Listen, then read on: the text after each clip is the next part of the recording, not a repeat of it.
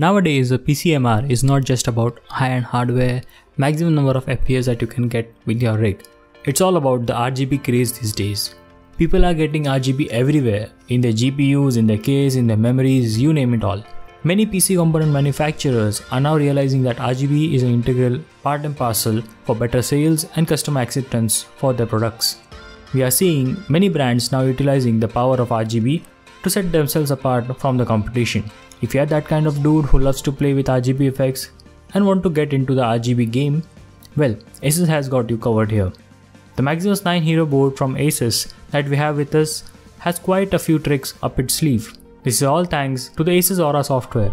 There are integrated RGB lighting zones on the MOSFETs and chipset heatsinks, combined with cool lighting effects like pulsating with the beats of your music, cycling through the colors, fading in and out, flash on and off, or just simply displaying a static color. You name it all, it will deliver. But that's not all. There are two dedicated RGB headers that are capable of powering a 12V 2A SMD5050 LED strip, which also can be controlled via the Aura utility. These ports are located appropriately at the top and the bottom of the motherboard itself and are quite easy to reach in a normal case scenario. There are n number of posts on our Instagram page where people have skillfully RGBified their rigs and their rigs look really great.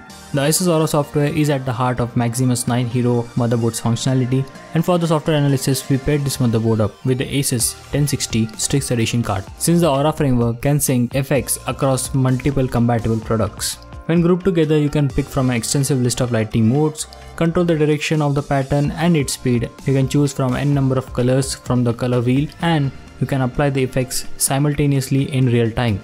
This is the short video demonstrating how the graphics card and the motherboard can talk to each other and can apply various effects simultaneously to each other in conjunction with external LED strips. They all work together in harmony.